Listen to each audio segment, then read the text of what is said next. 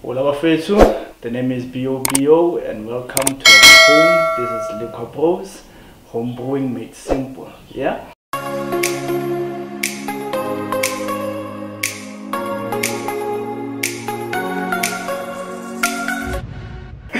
Alright, unfortunately, my partner in crime has got an injury, so I'm gonna be alone on camera for this one, and yeah, hopefully it's gonna get better soon.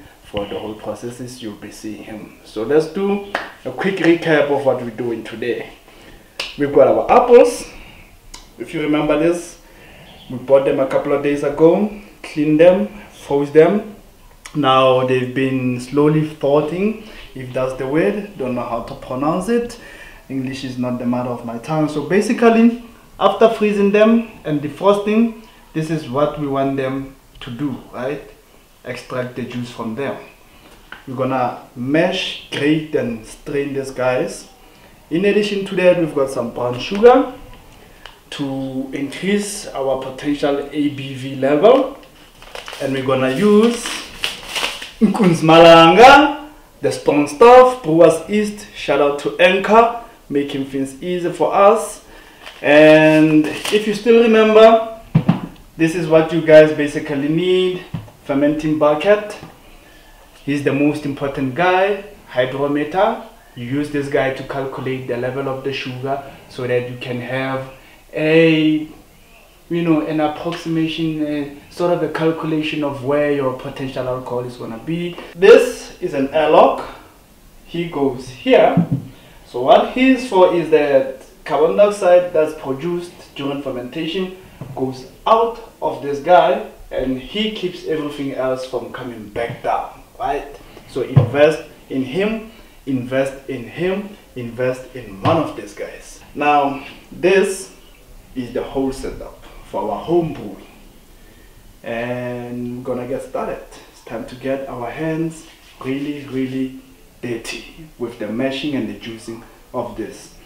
Now, because we don't have a machine that's called a juicer or a juice presser, we're gonna go old school, take them, put them in there,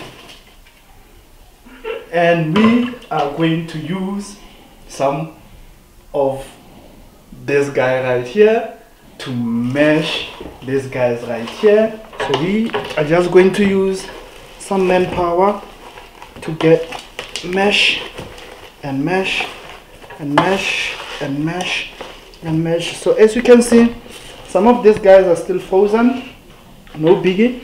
They're gonna defrost while we're busy doing this, and we're gonna let it come into liquid form.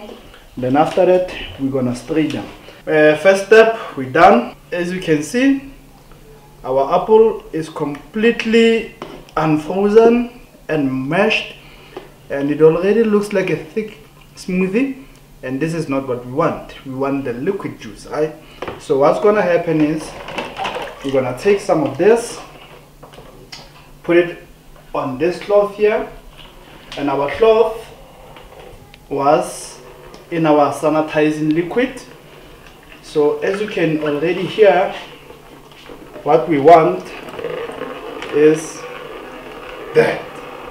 That is your apple juice. So all you have to do is put enough here and then twist your cloth, and as you twist, you're gonna release all that nice juice in there. One tip that we received and we're gonna share with you is that if you like the juice of the fruit that you're making, chances are you're gonna love the finished product, right? So let's have a taste.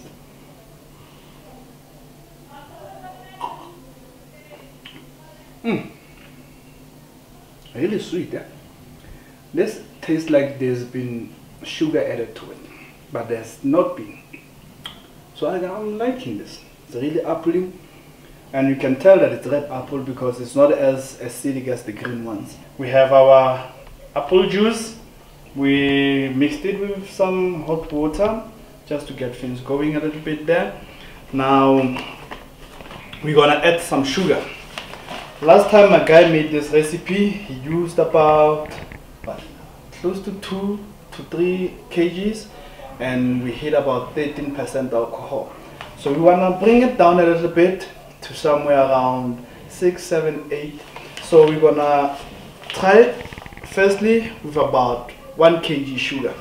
If you don't have one of this, invest in them, right? As you can see, it gives you measuring levels for different stuff, sugar, grains, and liquids. Now we're gonna do 1 kg.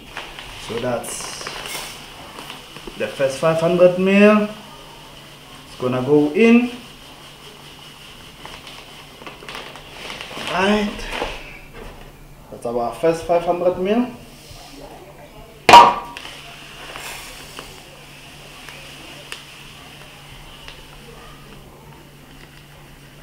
Right.